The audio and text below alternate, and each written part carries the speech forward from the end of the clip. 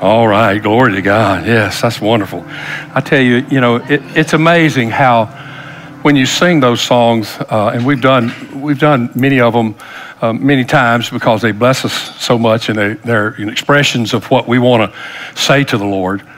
But sometimes you just noticed certain words in there that you've been singing them all along, but maybe you haven't totally noticed what they were saying.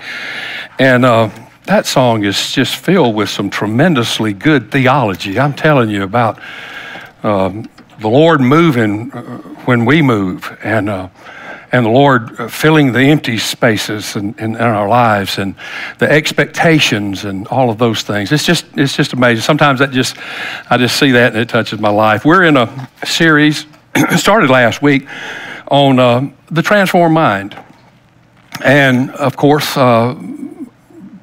What we're talking about is the fact that when you come to Christ, your mind has to change. And it needs to change because before you get saved, you don't have the mind of Christ. Before they get saved, no one has the mind of Christ. You have a mind of the world. You think like the world thinks. You experience things like the world experiences things. And so, in order for your life to become reflective of Christ, obviously, you have to change in the way you think and the way you relate and the way you understand things. And how do you go about changing your mind? Well, the key passage to this is what the Apostle Paul shares with us in Romans chapter 12, the first two verses. Most of us that were brought up anywhere near church, these verses are very familiar to us, and they're used all the time, but they're tremendously revolutionary in understanding that this is how God goes about changing our mind, thereby everything about our lives. And here's Romans 12, 1 and 2. This is kind of the key passage for this whole series. This is what it bounces off of, really. And here it is. I beseech you, therefore, brethren, by the mercies of God, that you present your bodies a living sacrifice, holy, acceptable unto God, which is your reasonable service. And do not be conformed to this world. And that word conformed is our word from which we get schematic. So if we are conformed to this world, then we are identical to this world. We think identically to this world. So don't be conformed to this world, but be transformed by the renewing of your mind, that you may prove what is that good and acceptable and perfect will of God. So the more like Christ my mind becomes, the clearer God's will becomes to me. When I first get saved and my mind is in the first process of transformation, I can see the good will of God. And then as my mind becomes more mature like Christ, I can see the acceptable will of God. But then as I become even more mature in my life and my mind is transformed in deeper ways, the deeper the transformation, the greater the discernment. And I can see the perfect will of God. So this is crucial to our life. The Apostle Paul is saying, if you're going to give your body to God and you're going to be a living sacrifice for Him, then you can't think the way the world thinks. You're going to have to learn a new way of thinking. Your mind must be transformed. Metamorpheo is the Greek word from which we get metamorphosis, obviously, which means a total change. And the emblem, and I mentioned it last week, or the logo for transformation would be a butterfly. You see it everywhere. And what happens with a butterfly? Well, he goes in a cocoon as a caterpillar, and when he comes out, he's a butterfly. Well, what's changed about him? Well, everything has changed. His whole structure has changed. Nothing about his former self is the same. When he emerges from that cocoon, he has been totally transformed. And that's what the Lord says is our life is about, and that our mind is the key to transforming everything in our life and becoming what Christ had in mind when He created us. So with that little introduction in mind, I want to give you three truths today. Of course, obviously, 3. It seems like all spiritual things come in 3s, but here we go with 3 transforming truths that we need to recognize about our mind being changed. All right, here they are. Here's the first one. Number 1, your mind is the battlefield of good and evil. First thing you need to understand, first truth you need to see is that your mind is a battlefield between good and evil. And here's the scripture that tells us this, 2 Corinthians chapter 10, verse 3, for though we walk in the flesh, we do not war according to the flesh, for the weapons of our warfare are not carnal, not of the flesh, in other words, but mighty in God for pulling down strongholds, casting down arguments, and every high thing that exalts itself against the knowledge of God, bringing every thought into captivity to the obedience of Christ. So we don't, although we walk in the flesh, we don't war according to the flesh. So even though we're living in the flesh in this world is made up, it consists of things that are physically dynamic around us. So we live in this world, but we're not fighting a war that's in this world. We're fighting an invisible war that goes on all around us. And God has given us weapons to fight this war with. And it's a good thing because we can't see this war going on. So we're having to fight with an enemy that we can't see, that we can't physically assault or physically manage in this invisible spiritual war that goes on around us. But God says, in order for you to win this war, you're going to have to engage in the war. You're going to have to join the fight. You're going to have to show up. You have a part in this. This is not just something that God does for us, but he gives us these weapons. And then goes on in verse 4, for the weapons of our warfare are not carnal, but mighty in God for pulling down strongholds. Now, any of you that have been in teachings concerning spiritual battles, spiritual warfare is what we used to call it, you've heard certain terms over and over again, and one of those terms would be strongholds. So what is a stronghold? Well, a stronghold could be described as a mental fortress. If you can picture a mental fortress where the devil protects himself from being discovered and being dealt with. And it could be any kind of mental fortress.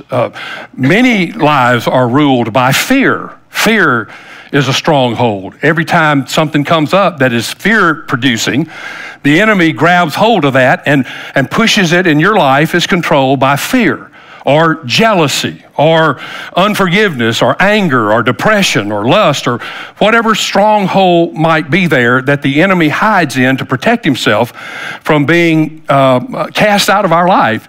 So one of the words in this spiritual vocabulary, this spiritual warfare vocabulary, is a stronghold. There's another word that's used quite often, and it's the word bondage, that people are in bondage to things. Well, you can think of a bondage as like a house of thoughts, would be a good way to picture it in your mind, that when thoughts are linked together and they all have an interaction with each other, those thoughts all go together to form what is called a bondage. Because every single issue in our life is a thought issue. I don't know if you've noticed a commercial lately on TV, and I can't even remember the name of the product now, but it interests me because it was different. And it's a diet plan. But it's not, it doesn't involve food, it doesn't involve patterns of eating and so forth. What it's about is, it is a teaching about why we want to eat incorrectly, why we want to eat all the time. And it teaches you about what's going on mentally that causes us to eat and overeat and become out of shape. And I thought, that's the first time I've ever heard that. And they say that it works really well. I have no idea. But my point is that every issue in our life is a thought issue. Our eating habits are thought issues. Drinking habits are thought issues. Drug problems, thought issues. Gambling problems, thought issues. Lust problems. Just name anything in our life that is an issue in our life, and it is a thought issue. And if you change the thought, then you change your life. So when you come to Christ, when you get saved, all of us have multiple strongholds in our life. The enemy has been controlling our life through certain areas because no one is born saved. Everyone is born lost. And we're born into a world that is corrupt.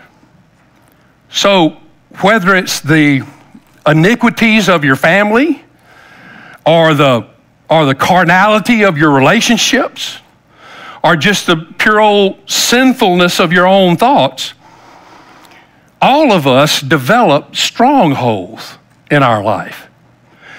And these strongholds have been built in our life through disappointment, through fear, through rejection, through hurt, through failure. I mean, just name your poison. These issues that have been built in our life blend together to become fortresses of thought that make it very difficult for us to believe that God can really work in our life and that our lives can be something besides a scarred existence or a reproach or that God can actually cleanse our life. Have you ever talked to anyone about Christ and you just see a look in their eye and it's like they don't even understand what you're talking about? And it's clear that they just cannot grasp the fact that God could do this kind of stuff in their life.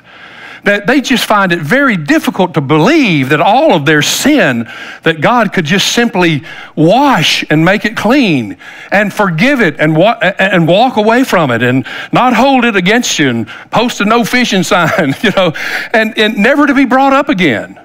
Why is that?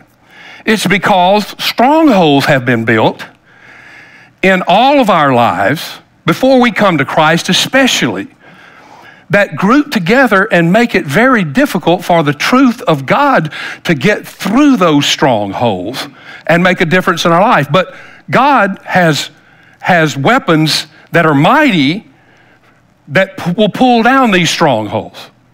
In verse 5 it says, casting down arguments. Well, these bondages that we have, this house of thoughts that have been built in the bad times in our life, when we hear the truth of God, immediately when we hear the truth of God, the argument starts.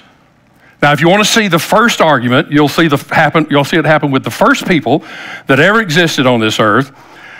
After the first command that God gave the first people that ever lived on this earth, an argument immediately came from the enemy.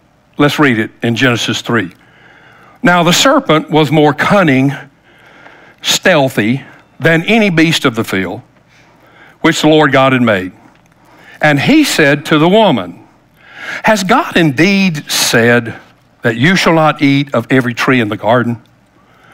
And the woman said to the serpent, we may eat of the fruit of the trees of the garden, but of the fruit of the tree which is in the midst of the garden, God has said, you shall not eat it, nor shall you touch it, lest you die.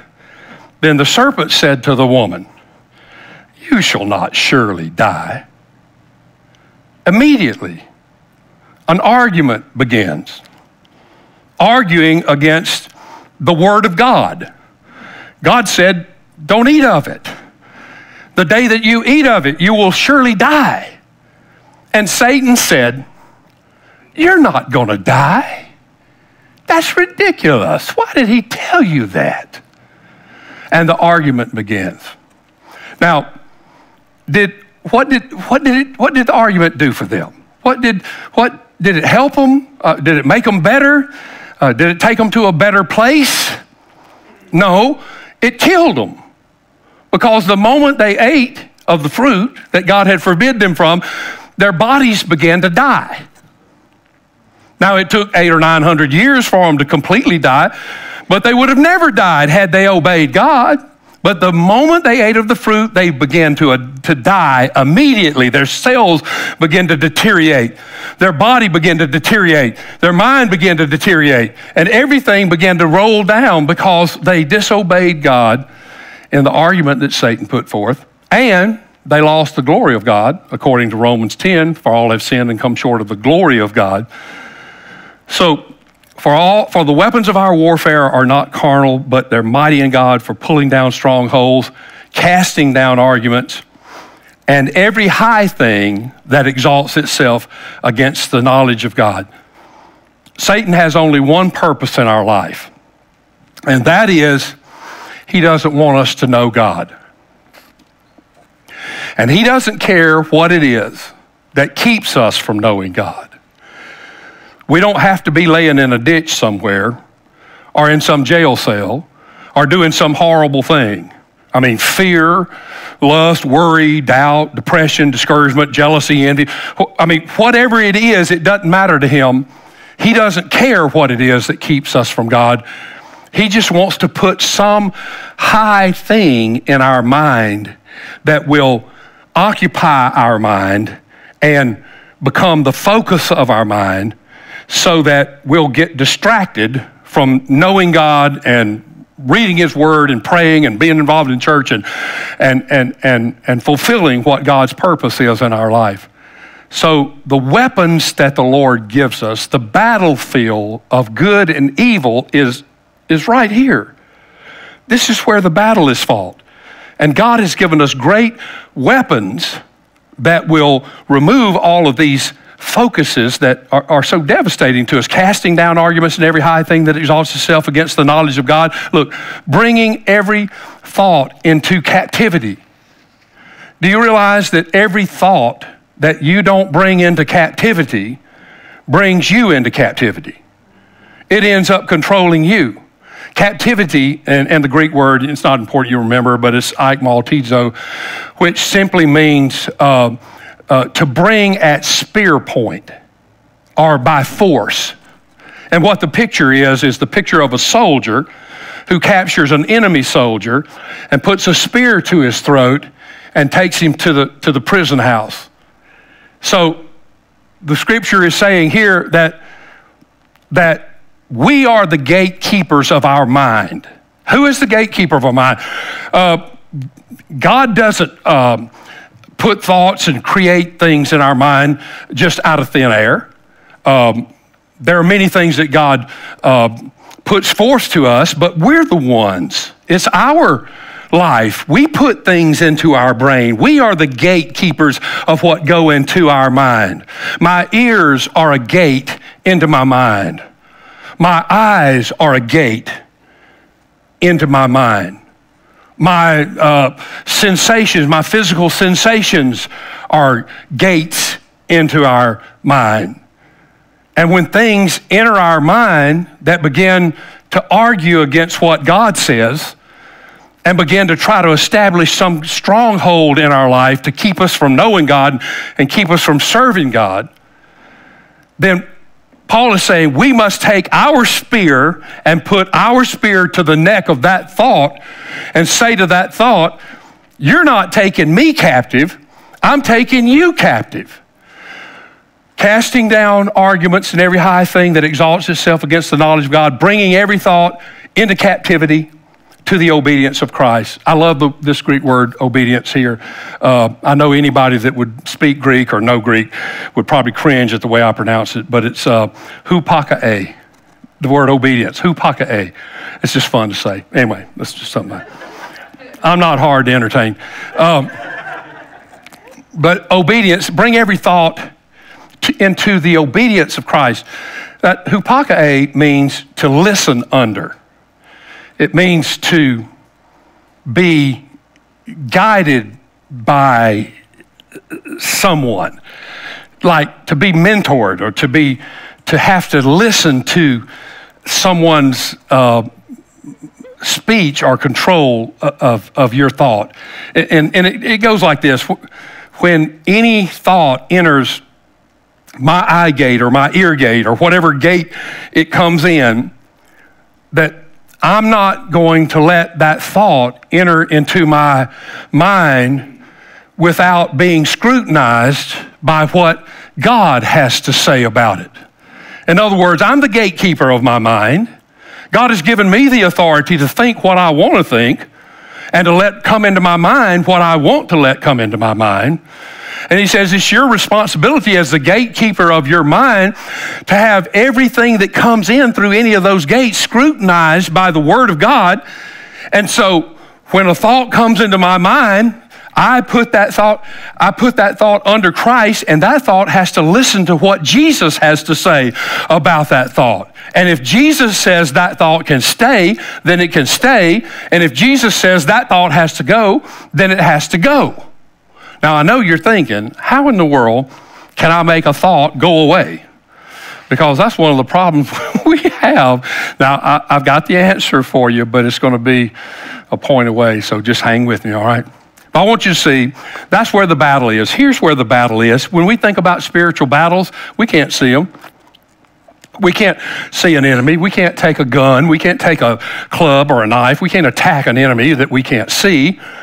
So where's the battle? It's right here. Paul says it's in your mind. That's why your mind has to be transformed. It has to be changed, because this is where all the battle between good and evil go on in our life. You change your thoughts, you change your life. Second truth, the Word of God is a spiritual weapon.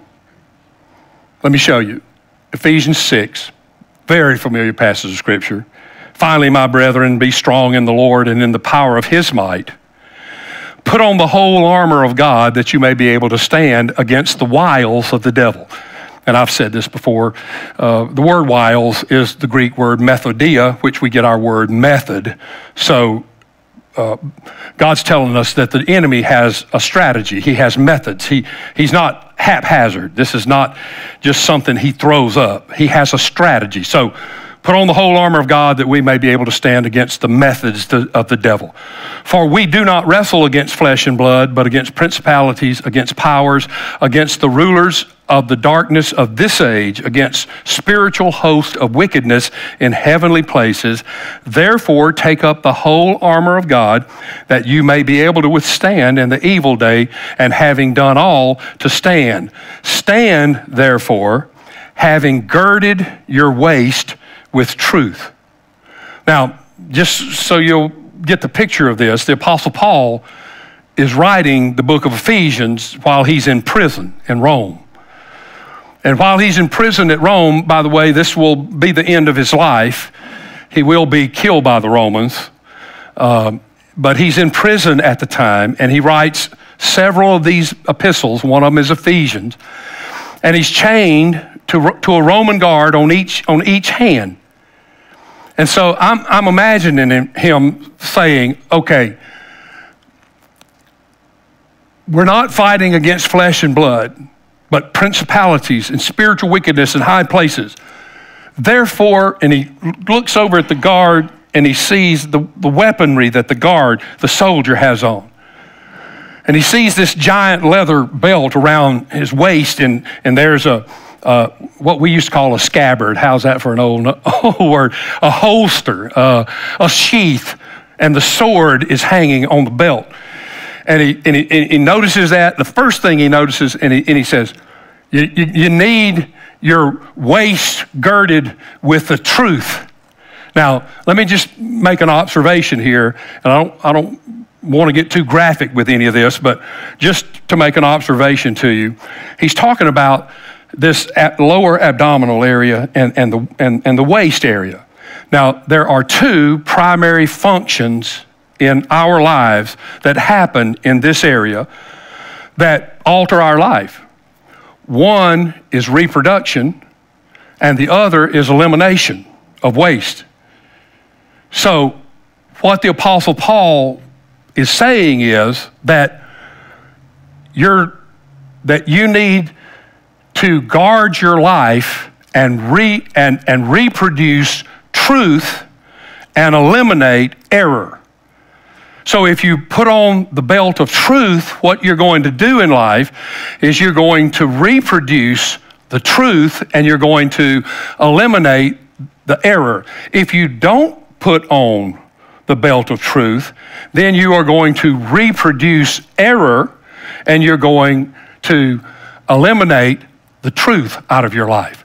So it's vital that the first weapon that he mentions is the belt of truth. All right, having put on the breastplate of righteousness to go on with it, and having shod your feet with the preparation of the gospel of peace, above all, taking the shield of faith with which you will be able to quench all the fiery darts of the wicked one. You know, those flaming missiles that Satan shoots at you, those devilish thoughts, those enemy assignments that come toward you. And take the helmet of salvation and the sword of the Spirit, which is the Word of God. So the Bible is the sword of the Spirit, and it's the only offensive weapon that we have to fight in this battle. Everything else in this warfare is defensive. I mean, my helmet is defensive, my breastplate's defensive, my shoes are defensive, my shield is defensive. We only have one weapon, one offensive weapon to fight in this war, and that is the sword of the Spirit, which is the Word of God. But that's okay, because that's all we need, because the Bible, in the spiritual realm, the Bible is nuclear. You remember when Satan came against Jesus in Matthew 4, the war of all ages was fought in Matthew chapter 4. It was the war between God and Satan. The scripture says that Jesus was led by the Spirit into the wilderness for the purpose of being tempted of the devil. And he was there for 40 days and 40 nights, and after that length of time, the devil came to him and began to challenge him on some things. And I just want to point out to you that the war of all ages was fought in the wilderness here between Jesus and the devil, and it wasn't fought with bombs, and it wasn't fought with guns, and it wasn't fought with knives or bullets or anything like that. It was fought with the ultimate weapon, words. It was a battle that was fought with thoughts. Satan came at Jesus with half-truths and lies. You remember? If you're hungry, why don't you command these stones to be made bread? Hey, you want to really impress these people? If you want to really impress them, what you need to do is go up to the pinnacle of the temple and just jump off of there. And you know God's not going to let you die and hit the ground and smash on the stones down there. He's got angels that'll protect you. Or, hey, look at the kingdoms of the world. If you'll just bow down and worship me, I'll give you all these kingdoms of the world. To which Jesus used 3 quotes out of the book of Deuteronomy, of all places. The book of Deuteronomy, many people have never even read the book of Deuteronomy, but he takes the book of Deuteronomy and gives 3 quotes out of the Word of God and destroys the devil right there on the spot.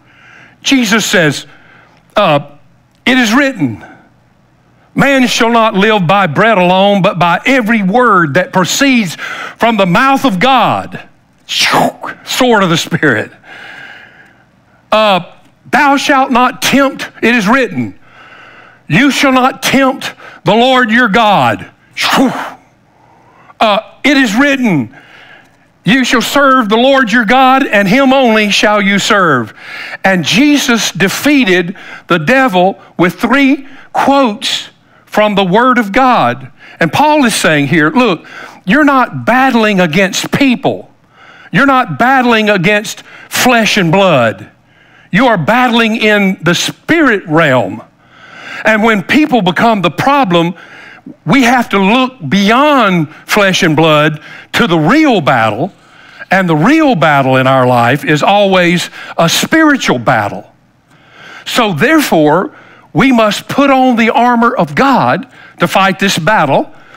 And we must use the weapons that God has given us to fight this battle. So put on the helmet of salvation so that you can think like a saved person, that your thoughts can be like someone who's controlled by the Spirit of God. Put over your heart and your chest a breastplate of righteousness. What is righteousness? Right living, right thinking, right acting. Rightness, you're right. You've been saved. The blood of the Lamb has washed you clean, and you have the right life. Put that in over all of these vital organs in your life, so that Satan can't come in here and walk in here and tell you that God doesn't love you and God doesn't care about you, and cloud up your life. Put the truth around your waist so that you are reproducing truth and you're eliminating error in your life. And put on shoes of peace so that you can take the gospel everywhere, baptizing them in the name of the Father, Son, and the Holy Spirit, and He's with us always. So decide how you're going to live your life. Your life has a higher purpose than making a buck and spending a buck. Your life is to propagate the gospel, is to spread the kingdom, is to build the kingdom of God. And so the Lord gives us the weaponry we need, and the sword of the Spirit is a spiritual weapon. The Bible is a spiritual weapon. The Bible is a thick book, right? You know why it's a thick book? Because God has lots to say. And He has it to say about every area of life. Here's the third truth, and this is the one that'll tell you how to eliminate these thoughts in your mind. Truth number 3. Meditating on the Word of God puts the sword of the Spirit into operation. Now, don't let that word meditating, I know that's kind of one of those new age kind of words and so forth. Don't let that throw you off. The Bible talks about meditating on it. I'll show you in just a second. So meditating on the Word of God puts the sword of the Spirit into operation in your life. We all have areas of life where we have to fight spiritual battles in. I've named some of them: fear, depression, discouragement, low self-esteem, lust, all these kind of things. When we meditate on the Word of God, what we are doing is we are placing the Word of God into our life and into our mind, and allowing it to start doing its work at reprogramming our minds and reprogramming our thoughts, transforming us, if you will. I mean, isn't that what Paul says in Romans 12? Don't be conformed to this world, but be ye transformed by working out, spending your money right, living a good life. How are we transformed? By the renewing of our mind, that we might prove what is that good, acceptable, and perfect will of God. Psalm 1 gives us some instruction. Listen to it. First 3 verses.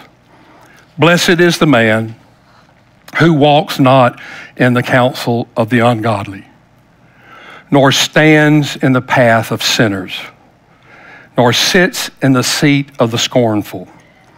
But his delight is in the law of the Lord, and in his law he meditates day and night.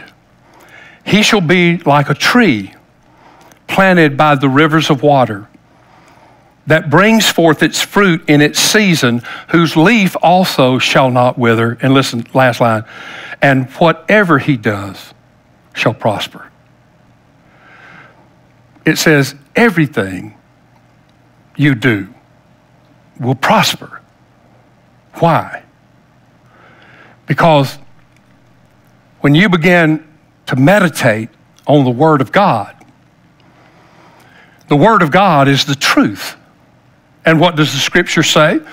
It says that when we come to Christ, the Holy Spirit comes to live inside of us.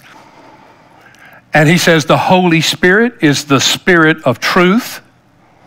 And the Spirit of truth, he says, will lead us into all things, not just spiritual things, but all things.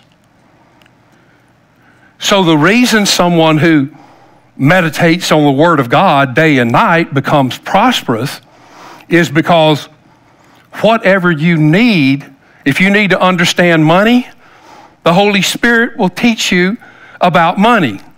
If you need to understand relationships, the Holy Spirit will lead you to truth about relationships. If you need to understand life, whatever it might be, the Holy Spirit will lead you to that truth, because the Holy Spirit leads us to all truth. And when we begin to meditate on the Word of God, we begin to succeed, because strongholds and arguments in our life that have been holding us in bondage and robbing from us in life begin to fall, and God begins to build strongholds of truth in our life and in our minds. And I can say to you today that I am a totally different person than I used to be. You know why? Because of the way I think. You say, Pastor, how does my life change? I mean, my life is pitiful. It's unsuccessful. It's haphazard. It's full of anxiety and tension and strife and division. How does my life change? Your life changes by the way you think. If you want to change your life, you have to change the way you think. God's Word, the sword of the Spirit of truth has made me free. It makes you free. Now, I'm not 100% perfect by any means, but I am a whole lot different than I used to be, because the Word of God has set me free. Now, let me give you the process of biblical meditation. This is how you do it. It's really simple, and it's not some spiritually weird kind of thing. Here's how you do it. Number one, wake up in the morning and read what you need. And like I said, don't make this some kind of spiritual, religious exercise. I mean, just keep it real. What is it you need? What is it that's bothering you? I mean, are you discouraged? Are you fearful? Are you stressed out? You're full of anxiety?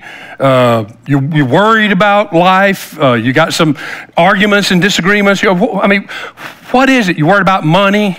What is it that you're worried about? When you wake up in the morning, all right, I'm worried about this. And you can go, any Christian bookstore has shelves full of books that have all areas of life broken down and passages of Scripture that goes with them. I mean, bunches of passages of Scripture that go with them. Or just, that little computer you have that knows everything in the world, just type in verses about fear, Bible verses about fear, and it'll pull up many verses. And so it's not difficult, I'm telling you, to find verses that God's Word says about whatever it is that's bothering you. So wake up in the morning and read what you need. Secondly, bring it up throughout the day. When you get it and you read it, don't just read it in the morning and walk away from it. Bring it up throughout the day. Think about, we're talking about meditating on something. We're talking about focusing on this thing. We're talking about looking for these things. And so as your day begins to go by, what you read out of the Bible that morning, look for it in life. And when it happens in life, talk about it. Let me show you. This is Deuteronomy 6, starting at verse 6. And these words which I command you today shall be in your heart. You shall teach them diligently to your children, and you shall talk of them when you sit in your house, when you walk by the way, when you lie down, and when you rise up. You shall bind them as a sign on your hand, and they shall be as frontlets between your eyes. You shall write them on the doorpost of your house and on your gates. So what's the instruction here? teach your children. And I think the implication is you don't have any children, teach yourself. If you have children, teach yourself and your children. Teach these things that you read to your children or to yourself or both when you are sitting in your house, when you're going somewhere, when you're riding in an automobile or walking, however you're getting, while you're going somewhere, when you're lying in bed at night before you go to sleep, and when you wake up in the morning, just after you wake up, meditate on these things, think on these things, talk about these things, illustrate these things, show these things. I mean, why did God tell Israel to do that in these 4 times of the day? Well, because these are the most meditative times of the day. And also, if we admit it, these are probably the most often times in our life where we have thought problems in those times of our day. So bring it up during the day. Talk about it. Remember, it's not a sin to be tempted. You can't, the old illustration is you can't keep a bird from flying over your head, which is absolutely true. But you can keep him from building a nest on your head. So just to be tempted, to have a thought pass through your mind, doesn't mean that you've sinned. I mean, it could be a thought by the devil fired through there, or it could be something out of your own heart fired through there. But it's not a sin to be tempted. It is a sin if you stop and meditate on that and allow that thing to grow in your life. So let the Word of God speak to you.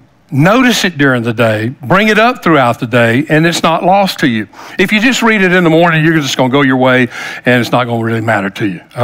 It'll just be something that you forget about. But if you'll bring that thing up through the day and allow the Lord to continue speaking to you about it, and look, when you notice something,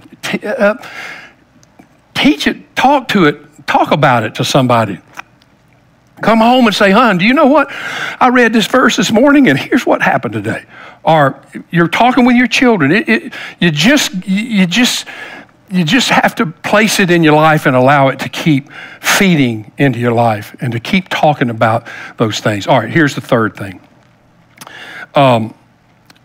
Replace lesser thoughts with a greater one.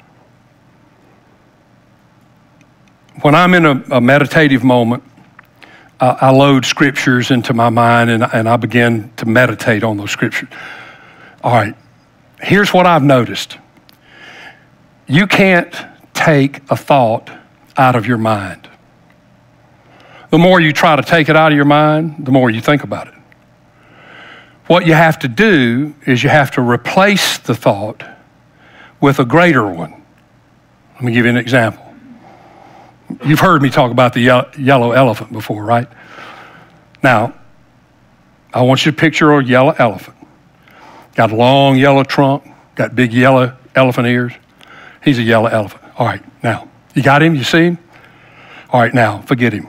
Don't think about the yellow elephant. No, don't think about it. No, not even a little bit. Get that yellow elephant out of your mind and don't even think about him. Don't see his yellow ears or his yellow. Just don't even think about him at all. All right? That's pretty much impossible, right? That yellow elephant, I'm still seeing him right now in my mind. But now, if we introduce a red dog, hey, think about your favorite type of dog and think about him being red. A red dog, a red hairy dog. Look, Harry's got a red shirt on. He's red hairy dog. Think about a red dog. Now, you're not thinking about a yellow elephant anymore, are you? I mean, that's just a simple little concept.